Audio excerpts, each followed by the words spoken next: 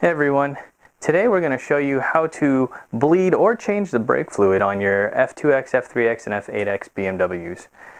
For this particular car here, we're going to be putting in Castrol SRF because this car does see some track time, and I really like SRF for the track because it has a very high wet boiling point, which means this fluid will perform the same over a longer period of time, and at least in my own experience, this lasts about 10 months before you start to see any drop off in performance. So almost a whole year. So we're going to go ahead and put this guy in here. So for the brake fluid change, you only really need 1 liter of fluid, and in actuality you'll have some left over. If you remove about 8 ounces through the passenger rear, 6 ounces through the driver's rear, and then 4 or 5 ounces out of each of the front sides, that will be enough to change out your entire brake fluid system. Now when I change brake fluid, there's just a couple other tools I like to use. The first is a catch bottle. So this end of this tube just goes right over the bleed nipple, and then it just goes into this catch can receptacle. This can also be easily made with just like an old soda bottle and some clear tubing.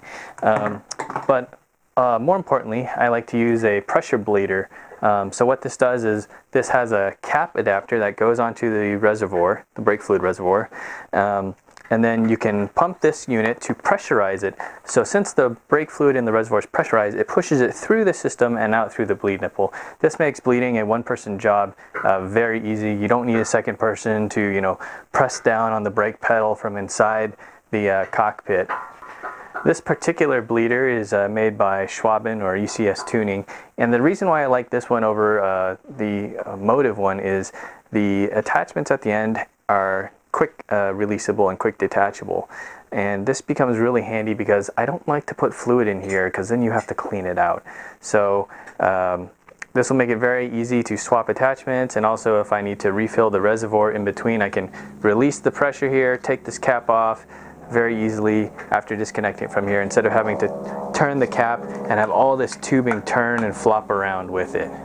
So looking in our engine bay, we first need to expose the master cylinder reservoir, and to do that we need to turn the 10mm cams 90 degrees. With the cams disengaged, we can now remove the side panel cover, which exposes the master cylinder reservoir right here. Next we'll unscrew the cap, exposing all of the brake fluid inside. If you want to see what your brake fluid reservoir level is, you can see there's a maximum and a minimum indicator on the side. And I know it's a little bit hard to see the fluid, so sometimes I just take a flashlight to illuminate it, and then you can see how much fluid you actually have. All that amber golden brown color, that's the fluid. So I'm going to put my pressure bleeder cap onto the reservoir, and since this is plastic on plastic, I want to get it snug, but I don't really want to get it like super tight because then the threads could end up slipping. So I've got that on there, and now what I will do is I will take the quick release to the pressure bleeder and attach it at the top, and then make sure the valve is open. And then I can start pressurizing my pressure bleeder.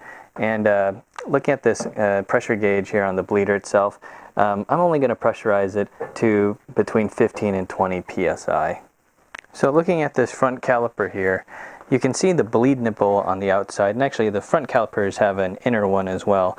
But on all 4 corners of the car, the bleed nipples are covered with this little rubber cap. So you'll need to pop that off first.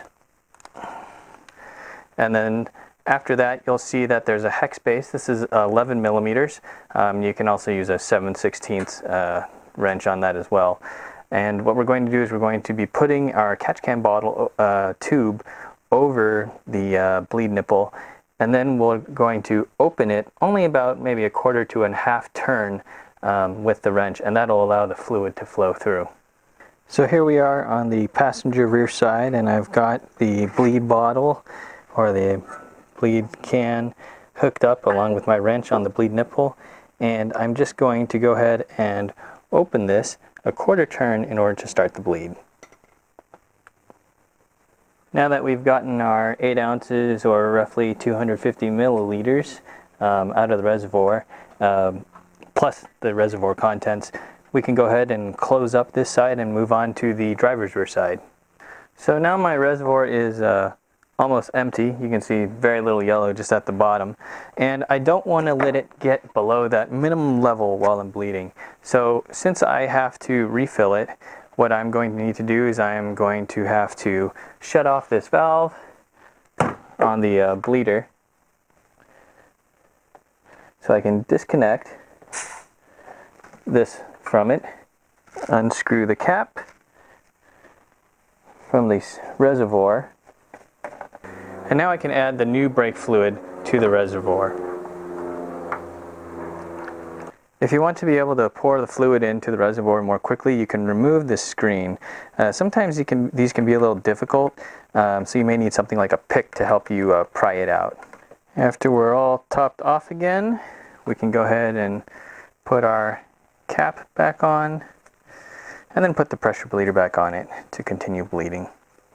Next, we'll get the 6 ounces we need to get out of the driver's rear side.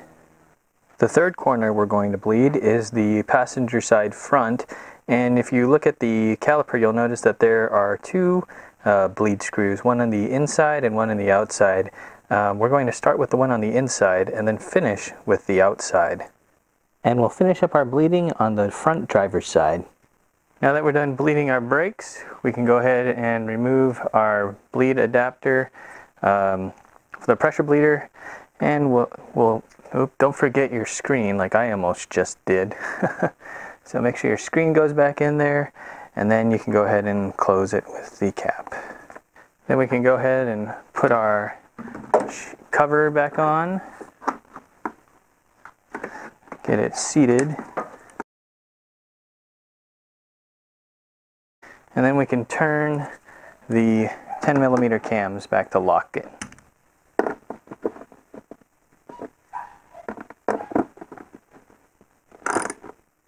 And lastly, what do we do with our old brake fluid? Well, I tend to put it in some old soda bottles, and then when those get full, I take them down to my county refuse center. This falls under household hazardous waste, and they accept it there for me for free. But you can also check to see if your local auto parts store will take it. Please don't dispose of it in an irresponsible manner. It's really not good for the environment.